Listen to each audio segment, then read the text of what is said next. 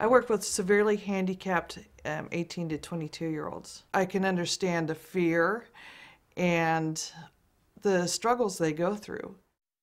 Kristi Klontz struggles with reading and writing. My dad would do things like hand me a dictionary, and because I couldn't spell, and he'd say, "Here, find the word." And I would tell him, "Dad, I can't find the word. They all look the same." I remember in elementary school being sick, not able to go to school. I would get a stomach ache or make up excuses why I couldn't go to school.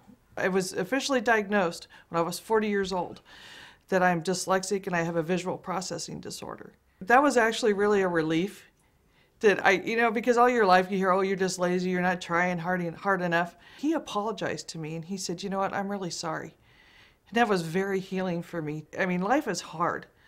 And I know a lot of people have had a hard life, but when you start reading and writing and educating yourself, things do get better. I would never, ever imagine I would be where I'm at now, especially going to college. It is so worth it to do it.